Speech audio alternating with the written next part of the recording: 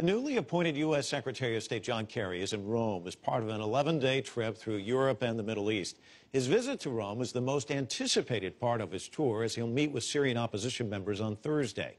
He's hoping talks can make some headway in stopping the violence. CCTV's Roee Ruttenberg has more from Rome. For months, American allies Turkey, Qatar, and Saudi Arabia, which have been funding, aiding, and at times arming Syrian rebels, have urged Washington to do more. For the most part, the U.S. has provided only logistical support to the rebels. Support, some say, isn't enough. But as he left Paris, the recently appointed U.S. Secretary of State John Kerry suggested that might change.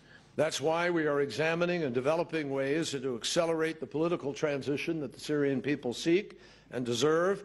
Kerry stopped short of confirming any change in policy and stating clearly what, if anything, such a change would involve.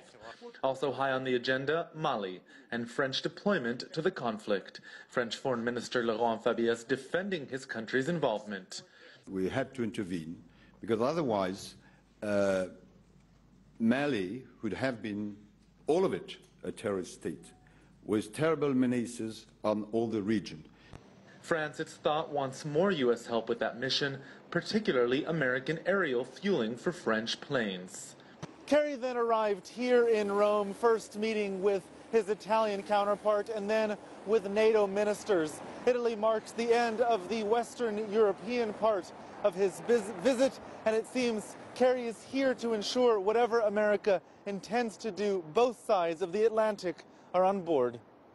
That means getting Europe to cooperate on issues like Iran and the DPRK, and Afghanistan, where a decade-plus-long NATO-led mission is due to expire next year.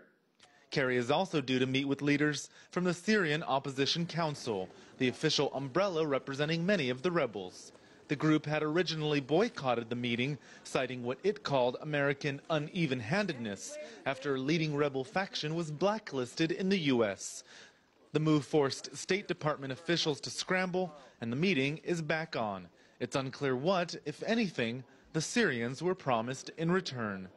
Roee Ruttenberg, CCTV in Rome.